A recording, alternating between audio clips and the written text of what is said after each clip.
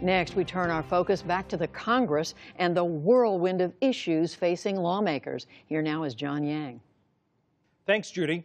Looming deadlines, lapsed programs, a potential movement on pressing agenda items. Here to explain what's happening on the Hill is our own Hill watcher, Lisa Desjardins. Lisa, let's begin our alphabet soup with DACA, Deferred Action for Childhood Arrivals. Today was the deadline for beneficiaries whose status was going to expire before the March 5th sunset to reapply, to renew.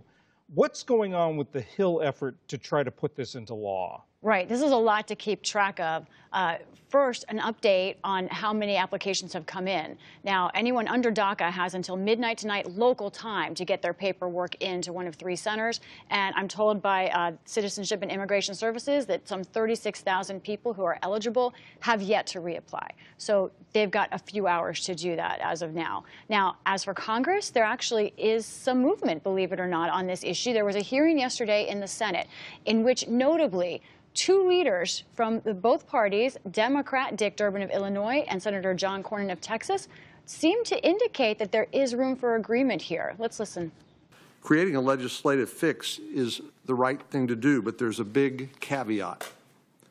Before we provide legal status to these young people, we must reassure and actually regain the public confidence that we're serious when it comes to enforcing the law and securing our borders. Senator Cornyn, I couldn't agree with you more. If we can sit down and come up with a reasonable list of border security provisions that will give us the peace of mind and assurance that we are doing our level best to stop those who shouldn't be coming to the United States from coming here, I'll join you in that effort. How about that? Couldn't agree with you more. So they are talking about a limited bill that would give status to so-called Dreamers or DACA recipients and have some security elements. And John, today in the House, we heard similar from also the number 2 Republican and Democrat in that chamber as well. Security elements, but not a wall, not the wall. But not the wall. That is what came from. We heard that from Senator Grassley. There may be more discussion on that. We'll see. Now, continuing on, CHIP, the Children's Health Insurance Program, funding ran out. This is a program administered by the states with federal funding. The federal funding ran out at the end of the last budget year, at the end of September.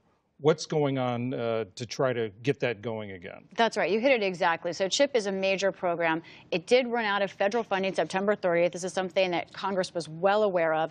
This is a big deal because it provides health care for 9 million American children. Each state is affected differently because the states have a different sets of rules.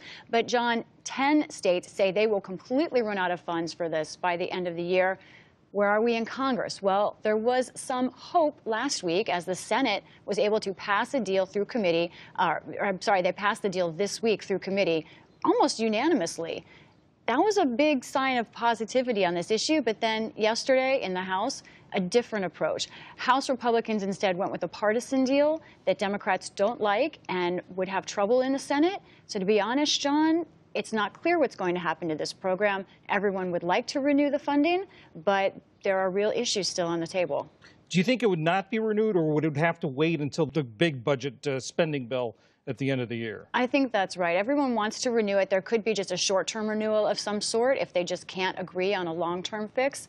But right now, with the way Congress is, it's very hard to say. So the budget resolution started moving today. The House passed its version. The Senate Budget Committee sent its version to the floor. This is something that's supposed to happen every year. But why is it particularly important this year? I want to stress to people, the word budget sounds boring. You don't want to pay attention to it, but it is incredibly important this year. As you said, the House passed its version today.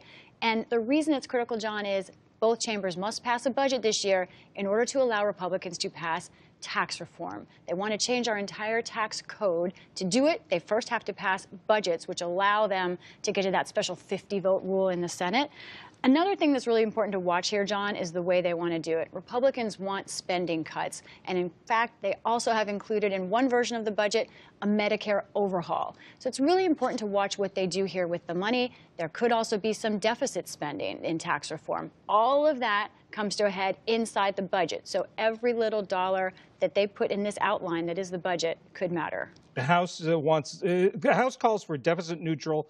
The Senate's calling for about, what, a $1.5 trillion deficit spending That's in order for the tax cut, right? That's exactly right. Think of it, the House budget goes after things like it would change Medicare overall. It would reform Medicare in a way that many in the Senate don't necessarily think would pass there. But the Senate, on the other hand, would add over $1 trillion potentially to the deficit, and that's something that the House doesn't like. So this leads to conflict ahead, but right now each chamber is taking its own route on a budget. Less than 30 seconds. Yeah. What are the chances of all this happening by the end of the year?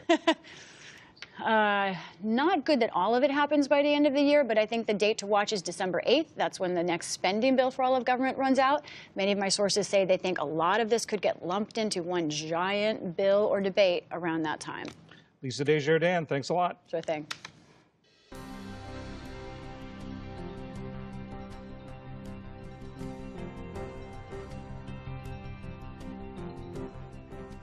Honest, John, it's not clear what's going to happen to this program. Everyone would like to renew the funding, but there are real issues still on the table. Do you think it would not be renewed, or would it have to wait until the big budget spending bill at the end of the year? I think that's right. Everyone wants to renew it. There could be just a short-term renewal of some sort if they just can't agree on a long-term fix. But right now, with the way Congress is, it's very hard to say. So the budget resolution started moving today. The House passed its version. The Senate Budget Committee sent its version to the floor. This is something that's supposed to happen every year, but why is it particularly important this year? I want to stress to people, the word budget sounds boring. You don't want to pay attention to it, but it is incredibly important this year. As you said, the House passed its version today. And the reason it's critical, John, is both chambers must pass a budget this year. Security provisions that will give us the peace of mind and assurance that we are doing our level best to stop those who shouldn't be coming to the United States from coming here. I'll join you in that effort. How about that? Couldn't agree with you more. So they are talking about a limited bill that would give status to so-called Dreamers or DACA recipients and have some security elements. And John, today in the House, we heard similar from also the number 2 Republican and Democrat in that chamber as well. Security elements, but not a wall, not the wall. But not the wall. That is what came from. We heard that from Senator Grassley. There may be more discussion on that. We'll see. Now, continuing on, CHIP, the Children's Health Insurance Program, funding ran out. This is a program administered by the states with federal funding. The federal funding ran out at the end of the last budget year, at the end of September.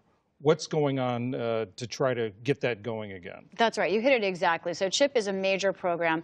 It did run out of federal funding September 30th. This is something that Congress was well aware of. This is a big deal because it provides health care for 9 million American children. Each state is affected differently because the states have a different sets of rules. But, John, 10 states say they will completely run out of funds for this by the end of the year. Where are we in Congress? Well, there was some hope last week as the Senate was able to pass a deal through committee. They passed the deal this week through committee almost unanimously. That was a big sign of positivity on this issue. But then yesterday in the House, a different approach. House Republicans instead went with a partisan deal that Democrats don't like and would have trouble in the Senate. So to be honest, told by Citizenship and Immigration Services that some 36,000 people who are eligible have yet to reapply. So they've got a few hours to do that as of now. Now, as for Congress, there actually is some movement, believe it or not, on this issue. There was a hearing yesterday in the Senate in which notably 2 leaders from both parties, Democrat Dick Durbin of Illinois and Senator John Cornyn of Texas, seem to indicate that there is room for agreement here. Let's listen. Creating a legislative fix is the right thing to do, but there's a big caveat. Before we provide legal status to these young people, we must reassure and actually regain the public confidence that we're serious when it comes to enforcing the law and securing our borders. Senator Cornyn, I couldn't agree with you more. If we can sit down and come up with a reasonable list of border... Next, we turn our focus back to the Congress and the whirlwind of issues facing lawmakers. Here now is John Yang. Thanks, Judy. Looming deadlines, lapsed programs, a potential movement on pressing agenda items. Here to explain what's happening on the Hill is our own Hill watcher, Lisa Desjardins. Lisa, let's begin our alphabet soup with DACA, Deferred Action for Childhood Arrivals. Today was the deadline for beneficiaries whose status was going to expire before the March 5th sunset to reapply, to renew. What's going on with the Hill effort to try to put this into law? Right. This is a lot to keep track of. First, an update on how many applications have come in. Now, anyone under DACA has until midnight tonight local time to get their paperwork into one of 3 centers, and I'm told